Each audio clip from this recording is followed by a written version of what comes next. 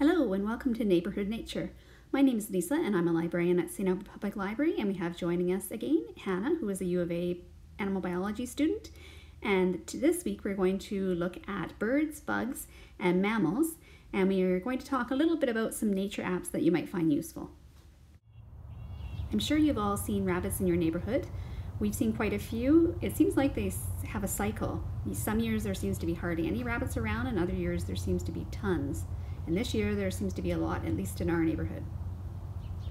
Now this is what the rabbits will look like now, but if you notice them in the winter you might have noticed that they were white. And this is because they can blend into the snow a lot better when they're white. And so when spring comes, they slowly change from white to kind of a mottled white and brown, and then finally to brown again, and that lets them blend into the grass. They can be kind of skittish, so if you get too close to them they might run away. We went for a walk on the weekend and we saw this little chipmunk. He was blending in with the trees so well we almost missed him.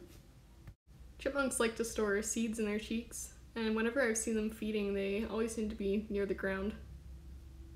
And they like to hide under bushes and grasses, so you might hear them rustling about.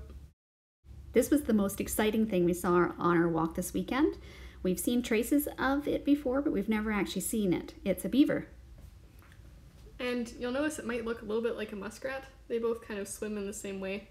But you can tell it's a beaver because when it comes out on land here, it's got this short, thick, flat tail. Muskrat has a long, skinny tail, kind of like a rat. And we've seen traces of where it started to chew down trees before, but we've never actually seen a beaver. Something else we also saw on the river were ducks and their nesting. These are mallards, but you might also see other kinds of ducks, like this pair of widgeons.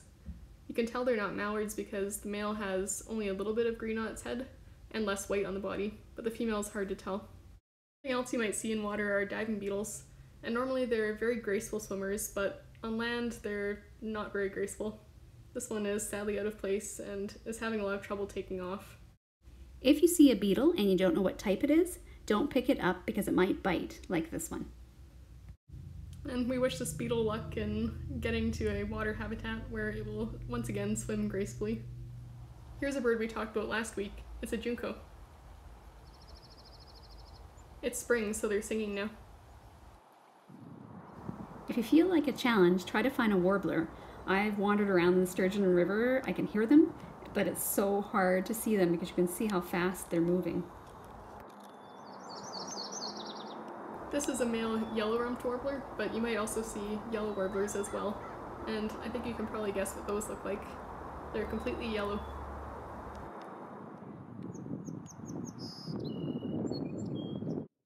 One of the most common birds you're going to see are sparrows, and there's lots of cool kinds coming back. This is a song sparrow, as you might have guessed from his beautiful song. I tend to see these a lot near water, so if you want to find one, look near a lake or a river. We're talking a lot about sparrows today because there's so many of them coming back right now, and there are so many different varieties, like this one here.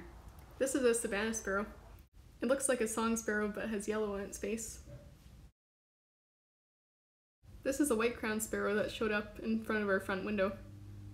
You can see it has very distinct black and white stripes on its head, but you can also find ones with brown stripes. Both males and females can have white or brown stripes. Nature watching is fun for your whole family, including your dog. The final kind of sparrow we saw this week is a white-throated sparrow.